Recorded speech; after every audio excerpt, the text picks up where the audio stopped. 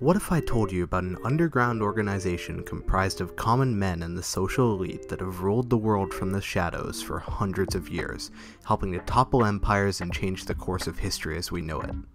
Would you believe me? Well, it's true. These people are called Freemasons, and they're the closest thing we have to a legitimate Illuminati. The icing on the cake? They still exist and operate widely today, yet even in this modern age, they manage to maintain the secrecy of their lucrative organization. Let's get into it. Obligatory sponsored segment. This video is sponsored by me. You can get my book Tales of Theria now on Amazon. I promise you'll be hooked the whole way through on this epic fantasy adventure. On with the video. Hi, my name's Lakin, and I'm a journalist.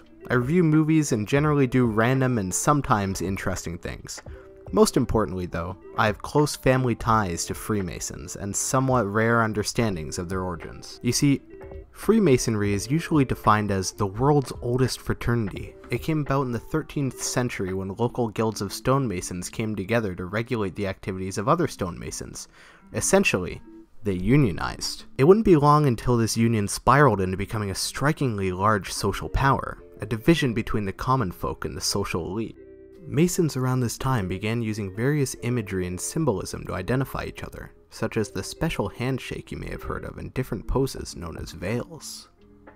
The first veil is holding something akin to a cane and resting it on your leg like so.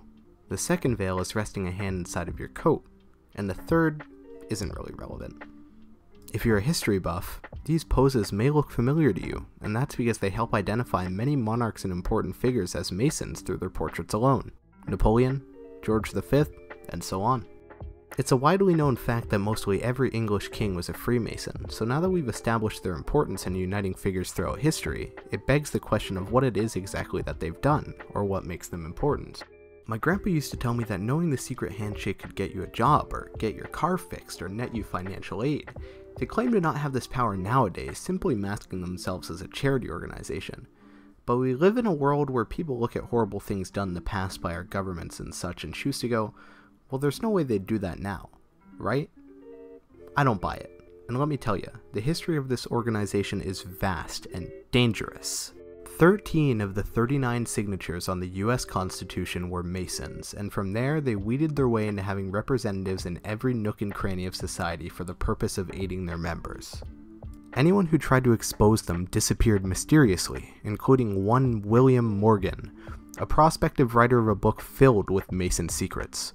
Morgan was never seen again, and the men who were responsible were granted lenient sentences ranging from 2 months to 2 years, a display of Masonic power that only served to grow the anti-Mason sentiment at the time. Another much less known event is a subtext in the Archduke's assassination.